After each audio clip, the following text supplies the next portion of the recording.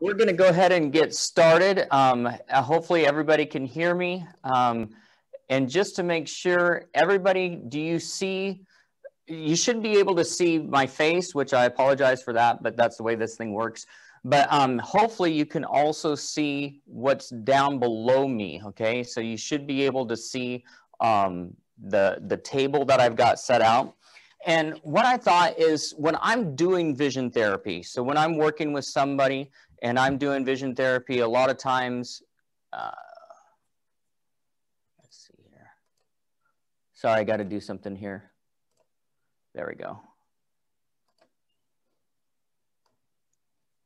Learning a new platform, I've got to get everything set. So when I'm doing vision therapy with somebody, a lot of times I try to plan out the therapy and recognize everything that we do in vision therapy. If we're doing it correctly, we are causing some sort of brain neuromuscular conflict. We're loading or unloading in such a way that they're having to make cognitive decisions. So in my clinic, we had 53 minutes that we spent with those patients. So if you started out and maybe you started out with an ocular motor activity, then it did accommodation activity, a vergence activity, a loading activity, all these different things. By the time you got towards the end of therapy, they were getting a little bit visually and mentally fatigued, okay?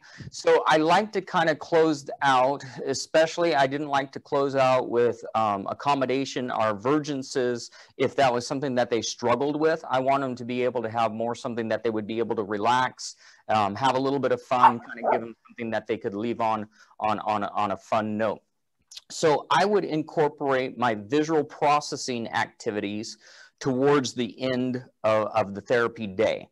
And as I show these, and I've been showing these for a number of years across the country, and some of you may have already seen it, this is kind of an intermission. We've been doing a lot of the basics of vision therapy. We've covered a little bit about the aspect of what it takes to get fusion, the ability to have motor alignment and sensory fusion. We've been covering red-green luster, some fizz dip, those different things. So we're just going to today take a little bit of an intermission, and I'm going to show you some activities that really you can take these and tomorrow you can implement them. There's something that you can do right away. And I hope by the end of today that we'll kind of see that, remember, it's not the activity, okay? So it's always the action, okay? So anytime I'm doing any activity with somebody, I'm not a playground supervisor, I'm not a PE instructor, I'm a vision therapist. So everything I do should have a purpose. There should be a reason behind it. I should know what parts of the visual system that it's working. I should know what I'm wanting them to get out of it. And then what are the red flags that I'm looking for if they can't do it. And so these are kind of a basic activity. There's still a lot that you can load into them and a lot that you can infer from how they respond to you, okay? So that being said, we're going to move some of these, and we're just going to start with just a deck of cards. And I've tried to make it that everybody can speak, but if you're not wanting to speak at this time, if you would just hit the microphone button, and that will mute you, and then that way you'll make sure that nothing is coming over your microphone to the rest of everybody else, okay? So this is just a deck of cards. It's just a plain deck of cards. And what this is an ocular motor activity, but it's also a visual processing activity. And the very first thing we're going to do is this. I don't get to everything on the first day, but this is where it would begin. So the very first thing that I would have them to do is they're going to flip over a card and they're going to match them by the suit, okay? So as they're looking through, they have their diamonds, now they have their spades, and then they have, oh, here's another spade, so they have to recognize.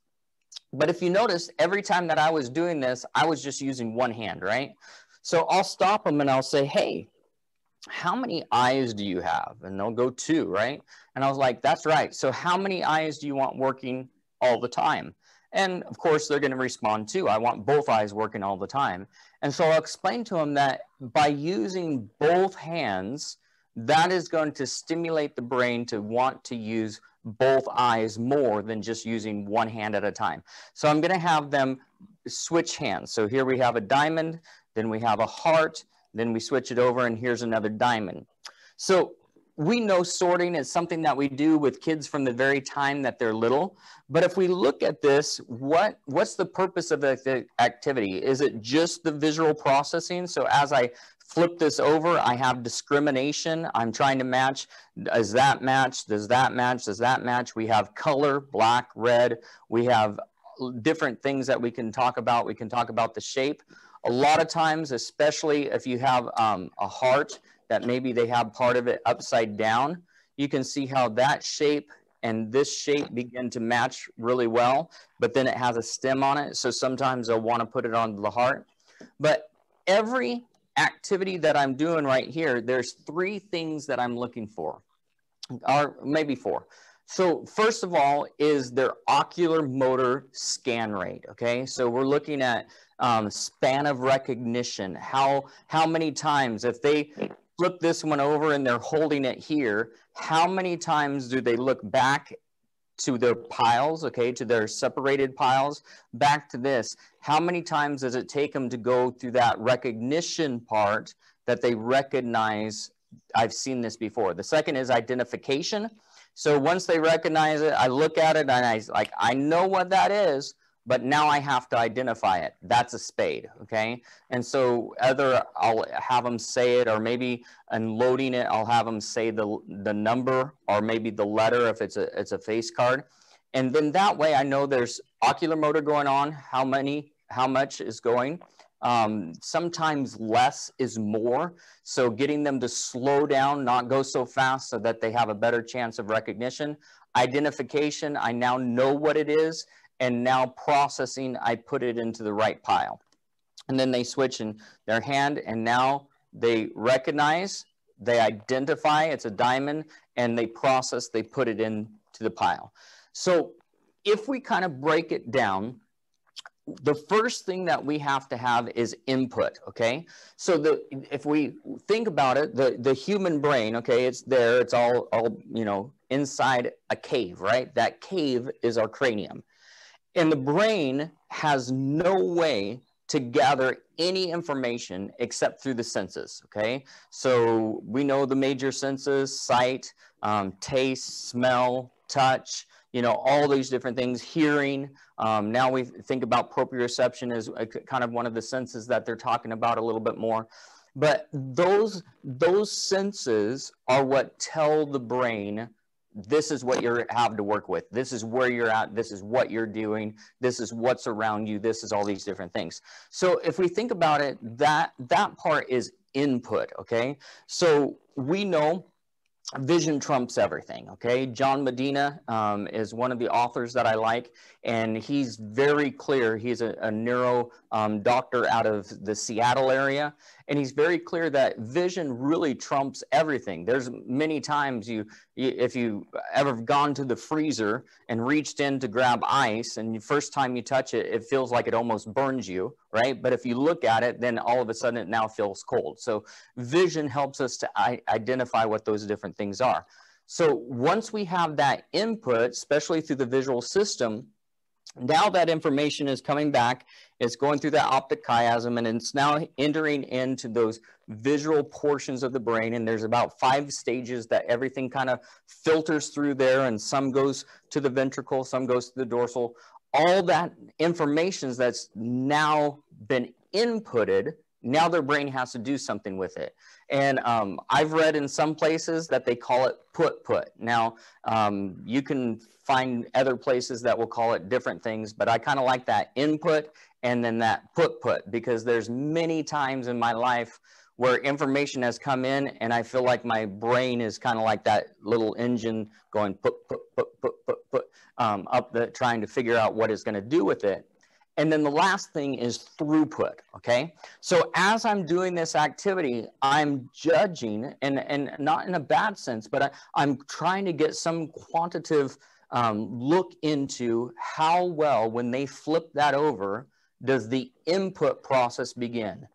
How fast are they looking from one thing to another? How quick are they in discrimination? How well do they identify what it is? And then that put, now what are they able to do with throughput, putting it into the right pile, okay? So I won't go through all of the different ones, but they should be able to get to the place where they're moving. They have their 4 piles out, and now when they flip, they identify, they flip, and they process, and you should begin to see that as they begin, as soon as I identify, if they're having to go step by step by step, then we know that they don't have any mapping going on, okay? They haven't recognized, you know what, I put my clubs here, I put my diamonds here, there's my spades, and there's my hearts. We want them to get to the place when they flip it, they recognize, identify, and they already know that's the pile I'm going to because they've mentally mapped out of it, okay? So this is just basic sorting. Now to load it, next thing I'm going to do is I'm going to take it and I'm going to ask them to have a cognitive load. And so again, every time I'm wanting both hands involved. So they're going to flip a card. This is black. They're going to put black to the right. And what they're going to do is anytime that you have black, we're going to add. So we're going to add the number 3 to that. So when they set it down, now they have ocular motor. I'm still looking at their scan. They still have recognition. They have identification. But now in the processing, they have to add the cognitive load. So they would say 10. Then switching hands, we have a red. So we're going to put it over to the left and we're going to -2. So that would be 4. So then they flip. We have, oh, this is a great one. Anybody want to tell me what this is going to be? It's going to go into the red and we're going to, what, -2. Anyone? -1. There you go. Congratulations. Okay. So how many times I do this, I get kids that they stop and they go, I can't. You know, they're just stuck. Their put has stopped. They have no throughput and they say, it's only 1. I can't take 2 away from it. But if we can help them to see, okay, a number line, here's 0. We have positive numbers going this way, but there's also negative numbers going this way. So if we can make math more visible, okay, so that they can actually see that, maybe not like a timeline, but a number line, then they can see that there's jumps going in both directions. And so they're just going to flip, and here's another red. They're going to -2, so they would say 8. They're going to flip, and now any face card is a 10. So they're going to add, and they're going to say 13. So again, this is a speed of processing. They're going back and forth. I'm judging to see how fast and how much their scan rate is going, okay? Then, still working with the deck of cards. This one is a little bit more involved, but what I found is very, very important. So I know this has been shown different places, different times, in different ways. My dad was a math teacher, and one of the things that he taught us was that if you can help a child to understand the 10 pairs, okay? So when we think of vision therapy or vision developmental issues, vision-related learning issues, many times the thing that is talked about is reading, right? We always talk about, well, they struggle with reading, they struggle with comprehension. But if we really think about it, another thing that they struggle a lot with is math, right? They don't line everything up right. It's hard to know where to put the decimal point. When they're doing long division, it's hard to keep everything in the right column. Nowadays, with the way that new math is set up on a page, it's very visually distracting. And so if we can help them in the math part, that's part of what we're working at. And understanding the 10 pairs, so 1 and 9, 2 and 8, 3 and 7, 6 and 4, and 5 and 5. The faster somebody can recognize what it takes to make the next 10, it makes it far easier for estimation, for getting, you know, an idea of where this number is going or where this is going. So this is called cover 10s. Is anybody familiar with this? So basically what you have to do is you start out and an ace is worth 1. Okay, so it is a 1. So an ace would be a 1. and then you have 1 through 9, and then you have 10, and then your face cards are all 10s, okay? Now, when we do this activity, we start out, we only need 50 cards, okay? So the first thing we have to do is take out a number, any number 1 through 9. So anybody shout out a number 1 through 9 as fast as you can. 7. 7. Okay, I heard a 7 and I heard an 8. So we'll take a 7 and an 8 and we'll take them and put them to the side. Okay? So now I am the one that actually is going to control the deck for them the first time. I'm going to take that load out of it. But as I flip cards, okay, so this is 1, okay, and I flip cards, they have to tell me anytime an automatic 10 comes up, like 10, Jack, Queen, or King, okay, or when any 2 cards, so not 3 cards or 4 cards, but any 2 cards together equal 10, okay? So we have 2 cards out there, they don't equal 10, that only equals 5. I can't do all 3 of them, so even though all 3 of them equal 10, that doesn't count. I flip another one. Now, automatic 10, so they would shout out 10, and so I'm going to cover it. Now, right there you can see there's 2 that make 10. So instead of them shouting 10 this time, I want them to have the cognitive load, and I also want to know about their ocular motor, and I'm watching their eyes while I do this. How fast are they scanning? What's their recognition, identification? How well are they processing this? And so they would have to call out 6 and 4. So I'd take 6 and 4. Now we have an automatic. They could just say 10, and then we'd go on. Nothing there equals 10. Automatic, automatic, automatic, okay? So then you guys could shout it out, or I'll just keep going. There's 7 and 3. There's a 10, nothing. Oh, we have 5 and 5. We have a 10, we have a 10, we have 8 and 2. We have 9 and 1. We have an automatic 10. We have an 8 and a 2. We have an automatic 10. We have a 9 and a 1, or this one and this one, okay? We have an automatic. Now we have 7 and 3, automatic. We have 6 and 4, automatic, okay? 7 and 3. I'll take this one here. That pile is getting pretty big. We have a 9 and 1, okay? 9 and 1. We have automatic, automatic, automatic, okay? Now we have 6 and 4, okay? Now, I only have 1 card left, right? So even though I have 6 and 4, I can't cover the entire 10 because I only have 1 card. So we're going to set that there. But now we make 10s out of here. So I have 6 and 4, okay? I have 5 and 5. I have 8 and 2. So those automatically make 10s. So now I'm left with a 2 and a 3. What would I need to make this a 10? The 2.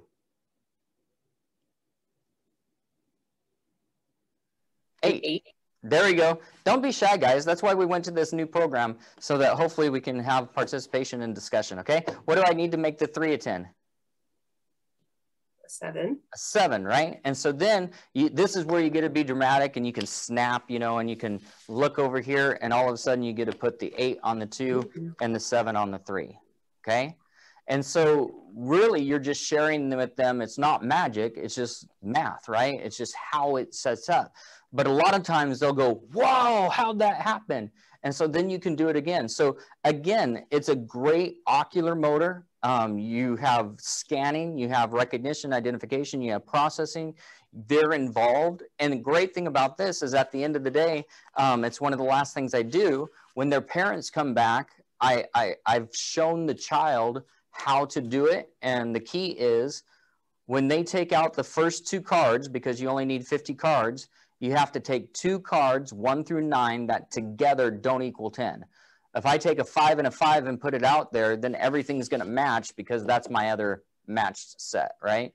So as long as they take 1 through 9, okay, and they don't match, then the ones that are left, those are what they're going to match to. So then I can send it home as a home activity. That's an ocular motor activity. It's got cognitive load. It's got different things in it. And then they get to show their parents, they get to show their siblings, and they kind of get to do the magic trick at home. All right, so that's just basically just using a deck of cards. You can also get red-green cancellation cards, and you can use it with red-green glasses. They also have ones that are MFBF that only work with one eye. You can use it for an MFBF activity. So different ways that you can add that. So that game is called Cover Tens. Oh, Cover Tens. Cover Tens. All right. All right. Next card game, and we're gonna have to hurry. All right. So this is called Blink. Okay. So if you're not familiar with this game, this is my all-time favorite, okay? I use this a lot, and I'll show you why, okay? I started my little girl on this game probably when she was about a year and a half, maybe 2. It's great discrimination, recognition, identification, just a great game. So just like I started out with the regular cards, the very first thing they're going to do is they're just going to sort by color, okay? So there's yellow, and then they're going to flip, there's green. Again, we're going to go back and forth, making sure that they don't just use one hand all the time. And then there's gray, and there's blue, and there's gray, and then there's gray. And so now you can see, again, it's just a sorting activity. They're just making it into the piles according to color, okay? So second is now I've done color, so now I'm gonna do number, okay? So the first thing I'm gonna do, there's a 2, there's a 4, there's a 4, there's a 1, there's a 5, 1, 1. So as they go, they're looking, recognizing, identifying, and then processing, okay, putting it in. So now they're sorting all according to number, okay? So they know exactly where. I'm also looking for some kids, they will put it into a line, right? They'll have their 1, 2, 3, and 4. I've been some places where they'll kind of put it however it comes up, the very first one, and then they'll put it in order. 2 ways to look at this. Really, there's no right or wrong. They can put it into however they want. There should still be some mapping that's going on. But it's always fascinating to me that the kids that seem to get it just a little bit more, that they seem to clue into what they want, they will start to make sure that they put it into numerical order. And so that's just one of the brain's adaptations to make it a little bit easier, okay? So just trying to make sure that they put it into. So that would be doing it by numbers. And then the last way that I have them do it is by shape. Now, I don't tell them what the shape is, okay? And the reason is I want to hear from them. I want to see what they say it is. So they'll say stars, and then they'll say stars, and then they'll say, you know, some will say crescent, some will say moon, some will say crescent moon, some I've had them say half circles, okay? So it gives me a little bit of insight into how they think, how they process, what they want to term each thing. Especially, there's another moon, lots of moons. Here we go, that one. So who would like to say what they think that is? What do you perceive that as? Clouds. Clouds, okay. Anyone else? Flowers. Flowers, okay. Caroline, she also said flowers too. That's right. So sometimes they'll say clouds, sometimes they'll say flowers. I've had them say splots, right? Which I'm not really sure if a splot is a little bit different than a splat or whatever, you know, but it's just how do they perceive it? And then we'll kind of talk about it, what they want to call it, okay? And then they'll go on, let me see. Oh, this is another one that comes up, okay? So I call it lightning. Some people call it bolts. I had one kid, he called it thunder, right? Because they kind of come together. And so anyway, it's just trying to identify what's their verbal of their visual, okay? What do they translate what they see into what it is, okay? So now we've sorted by color, we've sorted by number, and now we've sorted by shape. And I do that kind of because that's kind of the developmental path with little kids, is they kind of learn their colors first, and then they kind of learn a little bit about numbers, and then they learn to to identify more shapes. I know that they can learn like basic shapes, circles, triangles, squares, maybe even before their numbers, but I try to keep it in a way that is going through them, okay? So now everybody can do this. You can mute it and just do it on your own. But what I want you to do is, now that we've already identified colors, we've already identified shapes, we've already identified numbers, the first thing I want you to do is just call out to yourself or mentally what color you see, okay?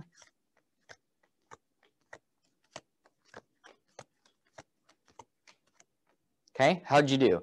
So as we're going through, I'm giving them, and kind of think about what I'm doing. As I'm going across, what am I having them to do? Saccade, saccade, saccade. And I'm actually doing it as I do it. I'm kind of going into that reading pattern. If they're across from me, maybe I'll start from this side so that I'm giving them that reading pattern as they go across. But then I'll start to go top and bottom, side to side. I'll go obliques. Okay, so now what am I causing them to do? Eye jumps, okay? I'm actually giving maybe some eye stretches that are going on.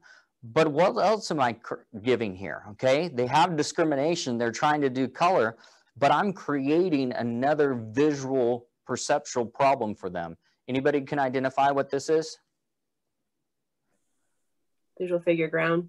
There you go. Exactly. You know, and then sometimes, you know, maybe let's use this one. Sometimes it's like this, sometimes it's like that, okay? So form constancy. Can they identify? Crowding, levels, depth, very good. Then I'll hold it up, okay? And so right now this camera is not gonna work, so I'm gonna hold it over here. So then I'll hold it like this, and maybe I'll have them follow it, and then at times I'll just flash it, okay? Now over the computer, that's gonna be really hard, but they identify the color and then I drop it. And then maybe I'll come up this way and drop it. And maybe I'll take them and have them hold their head still, and I'll bring it to one side and let their eyes come over here, or they bring it over to this side and then flash it over on this side. So I can actually begin to use this, doing eye stretches, doing saccades, moving back and forth. I can set this down, and now I can have two of them, okay? And so now it's almost like I'm doing maples, doubles, pursuits, and then I flash one, and can they perceive which one flipped? Can they tell me what color it is? I can hold one closer and one farther and flip one and then flip the other. And now I'm adding that distance variable, okay? So many different ways that I can use these cards. And if you really think about it, I do maples, double pursuits a lot. My wolf wands, if I have a wolf wand, a set of wolf wands and Brock string, I feel like I could do vision therapy anywhere. But let's face it, if I'm 7, 8, 9, 10 years of age, or even if I'm my age, which is old, what's more fun, following these and guessing, okay, or following two little metal balls, right, around? So again, it's not the activity, okay, it's the action. So if I can use visual cards that are a little bit more stimulating and more involved, or what they would want to be involved in, but do the same action of getting eye stretches, of getting saccades, of getting near far work, all those different things, then that's kind of what I want to do. So after I've done color,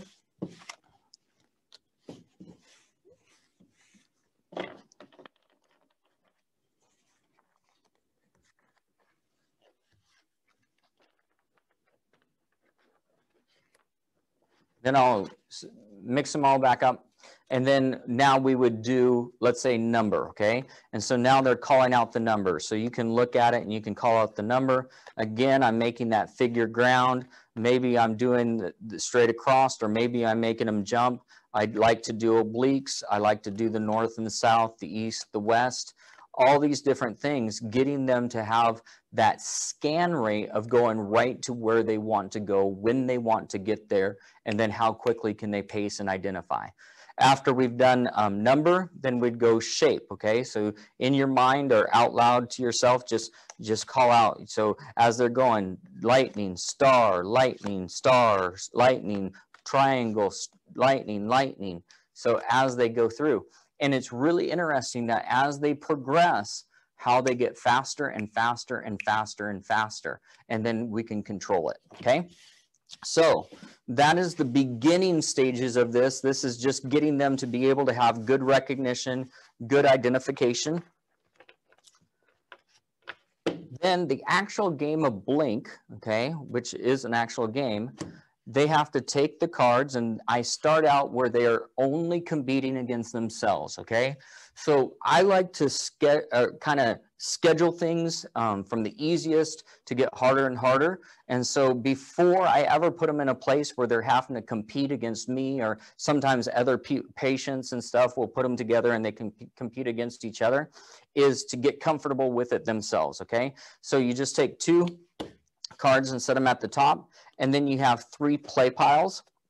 Now, your goal is to get rid of these and these. And so as these play piles are played out, then I can start playing out of here, or as I'm flipping over, I can play out of here. So again, we've already taught them color, we've taught them number, and we've taught them shape, and that's what they're going to use to identify what they can play. So if I'm looking at these here, do I have anything in my play pile that matches either by color, number, or shape? So they can look down and they can see that, yeah, this matches by shape, right? But if I play that, then I lose the opportunity to play the one that's by color. So this one is by number. So if I match by number, then I can play by color, and then I can play that one by color, and now I can get 3 more out, okay? And so now I can go through, and now I have a decision to make. Do I play by shape or color, or do I play by number? And then I can play by number and get rid of all of them. Then as they go, now I flip that one over. I don't really need to put it there because I know that it could go right into that area, and I know that one could go there. Now that one I can't play, but that one I can. And now I can play that one. Now this one can play because it's a 3. So you can see how it just kind of builds, and they can get faster and faster and faster on it. So now I have color, I have number, and then as I go, I can get all 3 of them out. Now, if I look at this, I know this one matches this one matches that one, so I can actually stack and play and then play. And again, I allow them to use both hands as fast as they can. They want to try to get rid of those So if you're looking on that, either in the chat or just shout it out, what do you see here that could match?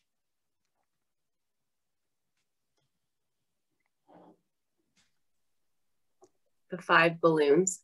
Okay. Oh, balloons. There you go. I have a lot of people that say raindrops or drops. So I like balloons. That's great. So that can match. And so now we have color, right? Now this one doesn't match. So then they would have been allowed 2 more. Now we know that there's a match there, but if there wasn't, then I let them pull 1 more. And so usually that 4th one is going to give something of a match and kind of get them going. I just kind of get them going again. And so now they can play and they can play and they can play. And so the whole goal is to get rid of that. So for, you know, the first time that they do it, or maybe the first couple times that they do it, sometimes this is a real struggle for them, because a lot of times they'll get locked into one where they can only see colors, okay? Or they can only see numbers, or they only see shapes. And we want them to get the flexibility, okay? The cognitive flexibility that their visual system is giving them the input, their brain is processing that input, but now they have the cognitive bandwidth, okay? That they can go ahead and process multiple different ways of matching things. So I kind of explain it to them that their brain is like a human computer, and how many windows can you have on a computer operating at one time before the random access memory slows down and they don't have anything more to process. So if we can get the visual part, you know, the ocular motor part, the accommodative part, the convergence part, to really be such on a subcortical level that it's really subconsciously done, that's going to leave them a lot more processing to be able to make the quick decisions based on what they're seeing.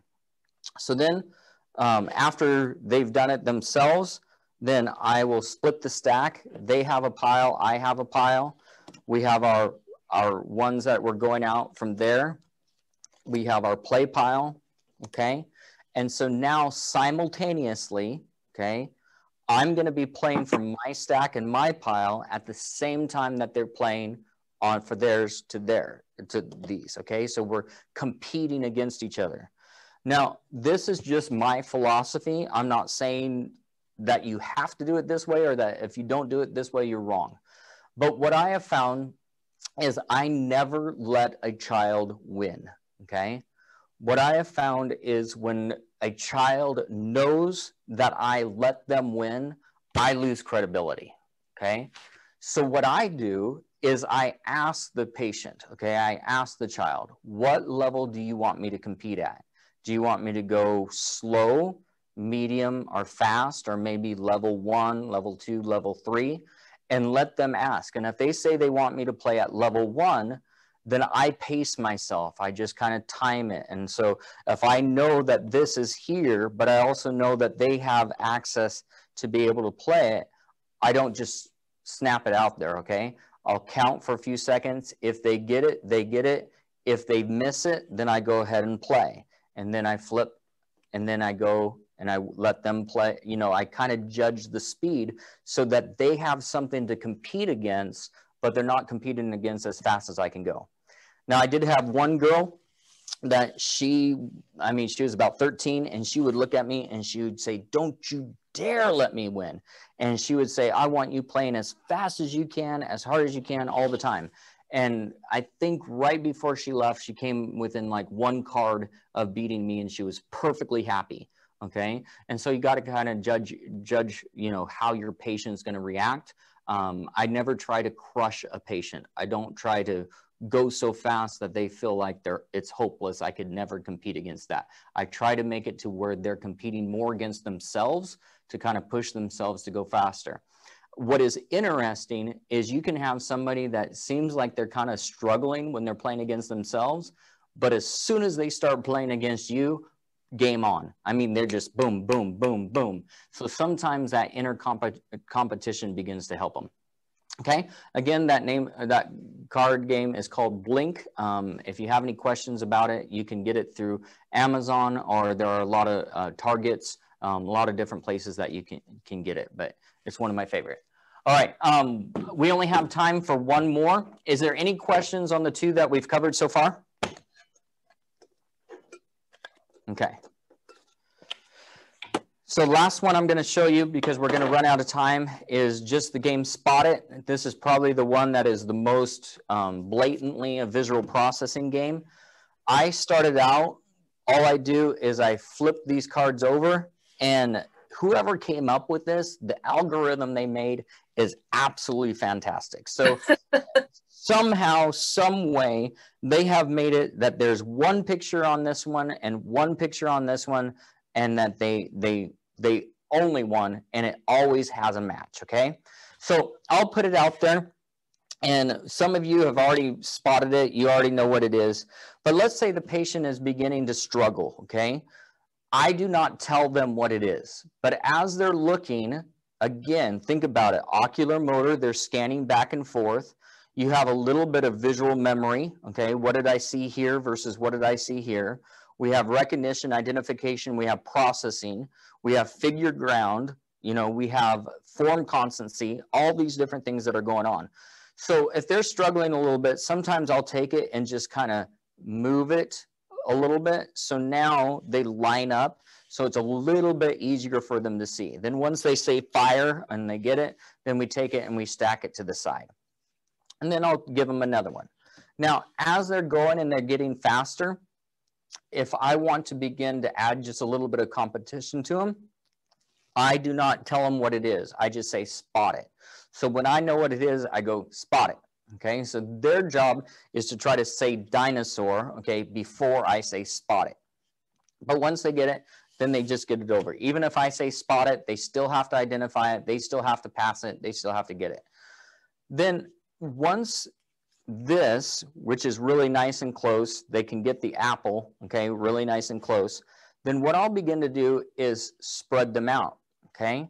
So now this is a farther saccade, plus since they're not right here, they can't really remember and see them together. They can't use periphery as well. Now I have a bigger jump, okay? So now they get the apple, Next time, I'll go up and down, okay? So now I'm hitting up gaze, down gaze, okay? So now, is their processing different when they're in up gaze versus when down gaze?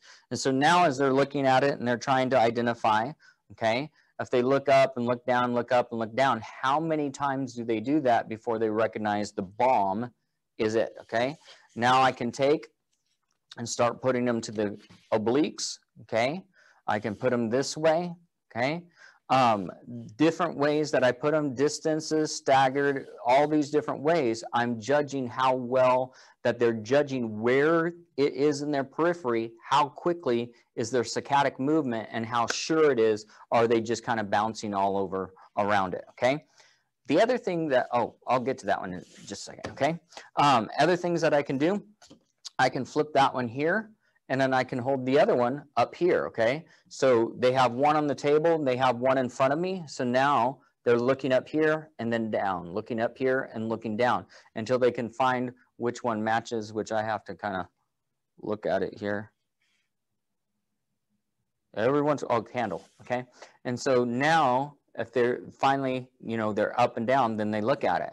Well, this, everything I try to think about is how's this going to help them in real life, okay?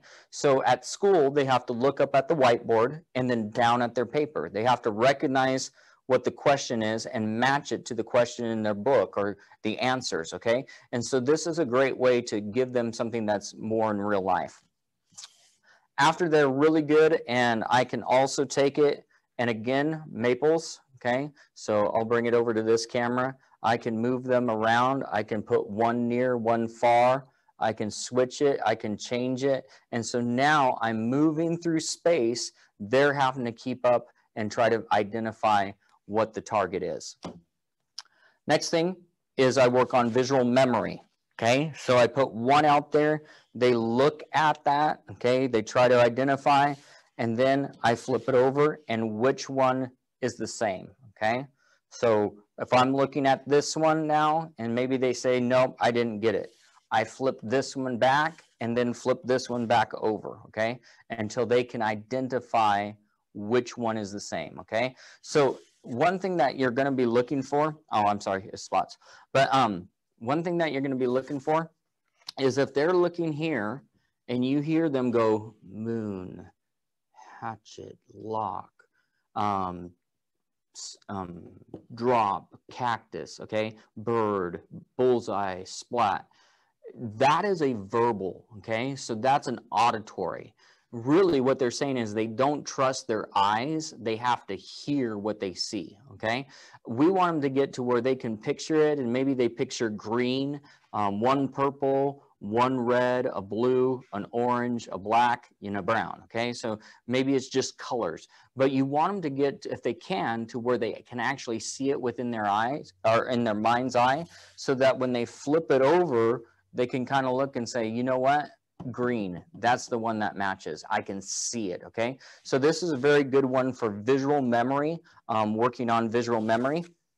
And so I'll do that and then give them, and sometimes I'll put them even further apart and go through the same process, put them in different locations, okay?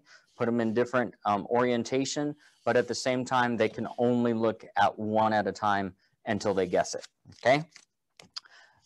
Then if we want to load and we start getting to where we want to add competition, then they get one and I get one, or a lot of times we'll kind of combine. If we have two kids that are kind of the same age or at the same level, we'll kind of work them together. And then we just take it and set it upside down, okay? So now as they're looking, maybe they say they see the pencil, and then when I go and I see the bomb, and we're going at the same time, and maybe I got the bird, and they're like, oh, I had the bird too, and then they're going back and forth, and it just depends on who sees what first, okay? So I see the hand, and then they may see, let's see, bring that in. Anybody see one that matches that one?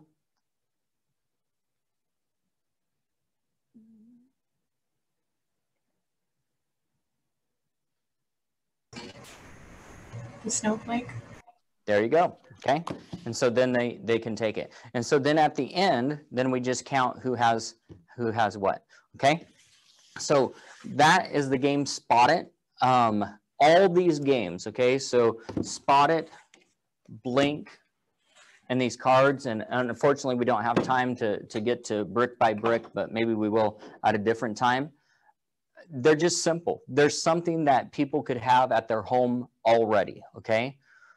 But at the same time, I can do an ocular motor activity. I can do a visual processing activity. I can do an accommodative activity. I can do all these different things, different spaces, different locations, eye stretches, saccadics, pursuits, all these different things. So what I hope is that, yeah, they're games, they're fun, they're a great way to end the session and send them off with something fun to do at home, but they're still therapy, okay? They're not something that, okay, I did some therapy and now I'm tired and I don't want to do any more therapy, or they don't want to do any more therapy. Now we just sit down and everything. Somebody mentioned that they could do flippers. Yeah, you could add an accommodative load. One thing that you want to be careful about that is make sure they're not a suppressor. So it's kind of hard to have a suppression check. So you want to be very careful that you're not doing a binocular accommodative activity unless you know that they're not going to suppress, but definitely you can add. So, and that's the beauty of this, is you can take these little things, and I know some of you will go and you'll make it even a better activity, and you'll have more fun with it than what I've come up with, and hopefully you'll come back and show me and teach me. So I want to open it up. Is there any questions, or anybody want to share anything before we depart?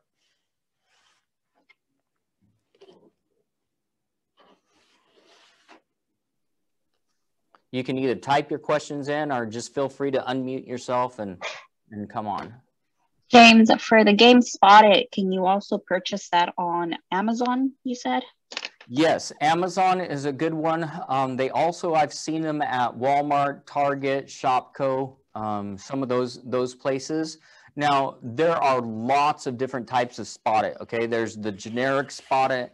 There's also Spot It Camping, Spot It Sports, Spot It, I think it's like, oh, like it has the McDonald's symbol, the Chick-fil-A symbol, it's all signs, okay? So there's an easy one that is like the ABCs and shapes for kids. This is another one. If you have 3-year-olds and 4-year-olds, get them doing Spot It, okay? Great preparation for knowing how to recognize and identify. And yeah, Amazon does have it too.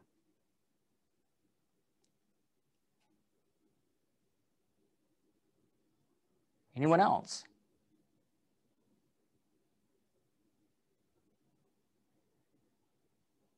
All right, well, I want to say thank you. I appreciate each one that has come on. We did record it, and so hopefully we'll figure out with this new platform how to get that shared out, and so that people will have the links to it. And next month we will be back into our discussion on Fusion, and we hope to see you then. All right, thank you so much.